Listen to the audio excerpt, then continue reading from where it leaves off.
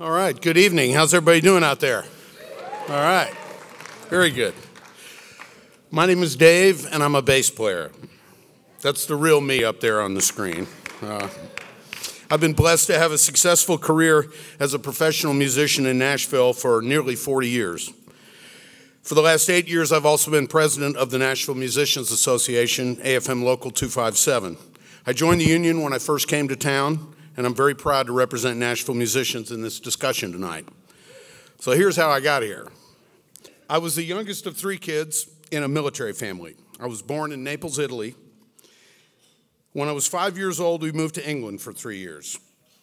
And in '63, it's late '62, early '63, British television erupted with the sights and sounds of a band called the Beatles. I was fascinated by those 4 guys who seemed to be having such a great time playing music. We moved to Northern Virginia in 1964, and at the age of 10, my life changed forever when I started playing string bass in the school orchestra. I fell in love.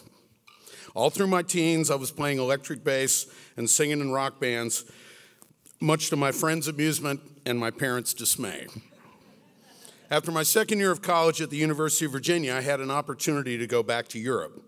My dad was stationed in Belgium, so I had a plan. Quit college, go to London, and become a rock star. Simple, seemed easy. So I moved there, and in less than a week, I answered an ad, joined a band, and applied for a work permit. It was a great experience. I lived in London for a year, and I played in 4 different bands, including one that played a nightclub in Copenhagen, Denmark for 6 hours a night, 28 nights in a row. When my work permit expired, I didn't want to go back to a local music scene, and a singer I'd worked with at UVA had moved here, so I moved to Nashville in 1977 to check it out, and I've been here ever since.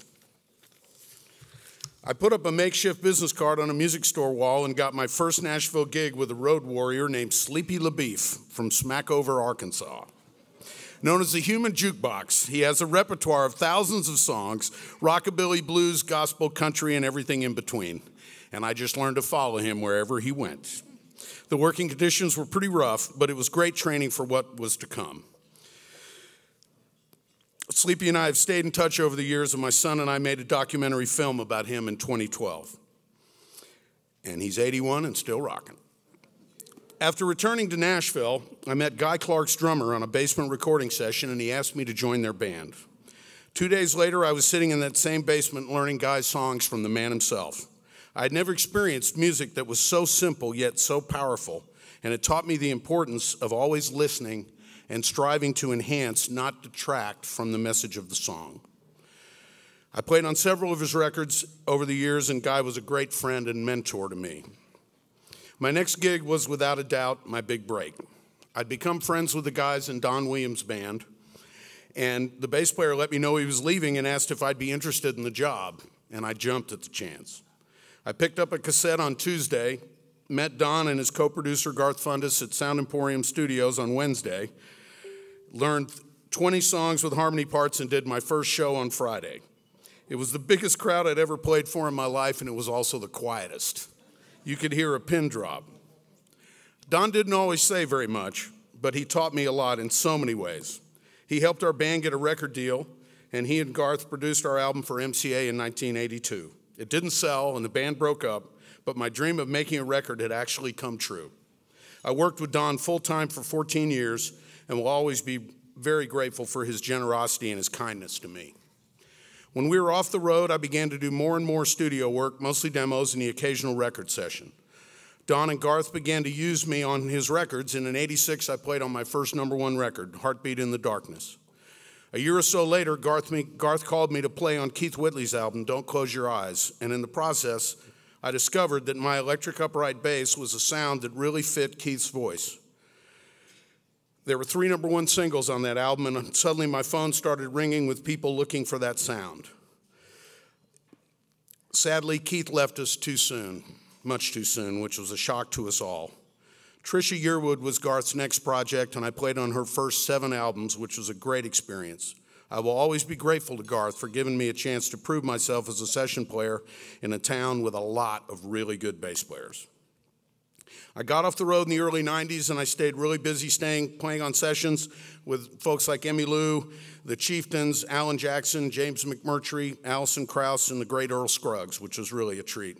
Playing sessions is one of the greatest jobs in the world. To be presented with a great song and an artist and given a blank canvas to come up with a sound and a part that helps bring the record to life is something that I will never, ever take for granted. I love all kinds of music, and it's been very fulfilling to be called to play on all kinds of different projects in different styles. Along the way, I've always been in bands like Blue Monday, Tone Patrol, and Three Ring Circle. I love to play live. In fact, I'll be at the Station Inn later on tonight with Jim Rooney if anybody's out and about. It's just around the corner, and that's always a fun gig. Writing, performing, and making my own records are great creative outlets, and they make me a better session player and sideman as well. One of the first people who heard my all-bass instrumental music and actually pitched it around Music Row was a new guy at BMI named Jody Williams.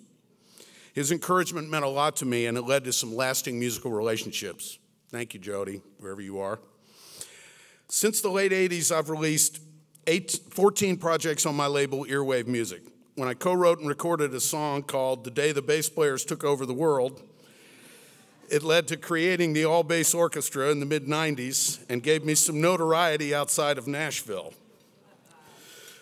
I'd been working with Chet Atkins, which was also an amazing privilege, and he covered the song as the title track for his final album, The Day Fingerpickers Took Over the World. For those who are interested in finding out more about my music, including the Sleepy LaBeef DVD, all-bass orchestra, Three Ring Circle, and Tone Patrol, can check it out at davepomeroy.com, the home of Earwave Music. Over the years, I've gotten more involved in the leadership of the Nashville Musicians Association, AFM Local 257, which was founded in 1902 and has been representing professional musicians ever since. In the mid-2000s, many of us became concerned that our local and national union leaders were not changing with the times, and they had lost touch with the members. In 2008, after a lot of soul-searching, I decided to run for president of Local 257, and to the surprise of many, I won. 2 years later, the internal revolution that started in Nashville and spread to New York hit the AFM convention, where we ran a unity ticket and swept the elections. Ray Hare was the new AFM president, and I was elected to the International Executive Board. Since then, I've been reelected twice to both offices, and we've made a lot of progress in reinventing the AFM. It's my honor to serve as an advocate for musicians. Local 257 represents all genres and types of players, from studio musicians, touring acts, club bands, and symphony players. We have recording agreements for many different budgets and purposes and processed over $11 million in scale wages last year. We have developed innovative new agreements covering home studio overdubs, internet streaming, and pension for touring musicians. We've already made it much less expensive for publishers to convert songwriter demos to records, and I will have another announcement very soon regarding older demos that have never been released. I negotiate the Grand Ole Opry and the Nashville Symphony contracts and participate in our national negotiations with recording, film, TV, and jingle industries. Negotiations are actually a lot like being a bass player. You just bring in two sides together to meet in the middle. Believe it, it is. In 2012, we traveled to Beijing to work on the UN's Intellectual Property Treaty, and despite Congress's inaction regarding AM/FM performance rights, we were able to unlock millions of dollars in payments to musicians and artists from foreign collectives. Last May, I spoke on Capitol Hill in support of the bipartisan Fair Play, Fair Pay Act, which would correct this long-standing trade imbalance and unlock a huge source of worldwide revenue for American music creators. Despite our efforts, there are still misconceptions out there about the AFM. We are not thugs. We are problem solvers, and we represent those who are too often taken advantage of. AFM recording contracts have pension and health and welfare contributions built in, and in some cases, a residual stream as well. But to be very clear, despite false claims made at a previous Who Knew event by someone who knows better, there are no back-end residuals to players on AFM video game contracts. And if anybody wants me to say that again, I'll say it again. We pride ourselves on our positive relationships with many employers, but it takes two to tango. When a record is used in TV or film, or a commercial, the licensee is obligated to make new use payments to musicians who played on the record.